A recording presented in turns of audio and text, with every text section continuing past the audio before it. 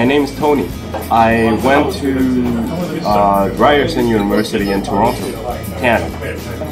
I was originally studied in University of Toronto, and I studied there for 1.5 years, and things didn't go well as planned, so I took a year off, and then what we so-called a gap year. So I had been working in different industries to try different things to find out what my real passion is, and I really like business and all the different aspects of that. So I eventually went to Ryerson University, where I pursued a marketing management degree, and I just finished in 2015, and I moved back to Taipei.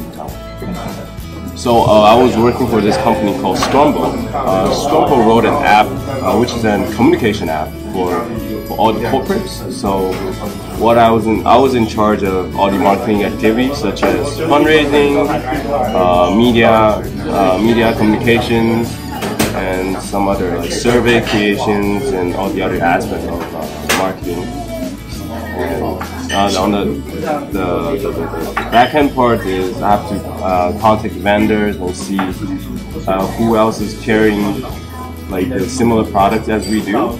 So I would get all the information and report it to our CMO, and we've been growing.